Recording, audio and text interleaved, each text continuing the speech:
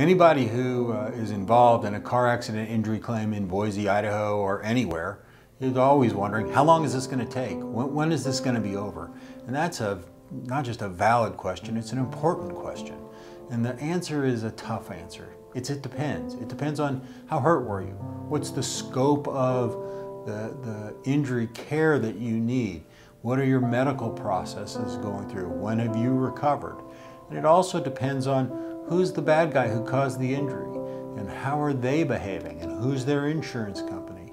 And you can resolve claims relatively quickly, but they tend to be the smaller, easygoing claims, claims that are not hard to evaluate. Bigger claims, claims of greater magnitude where the damages are larger and the long-term impairments and the pain and suffering that Boise, Idaho car accident imposed upon you, where that has happened, those cases tend to take longer.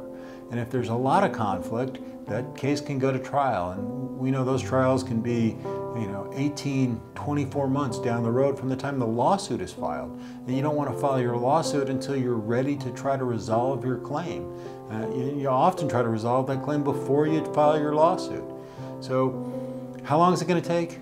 The answer is it depends on your situation. And we're happy to discuss your situation with you. Just call us or reach out to us, and one of us will be happy to discuss your case with you. Talk to a real lawyer here at a firm like this to figure out your situation.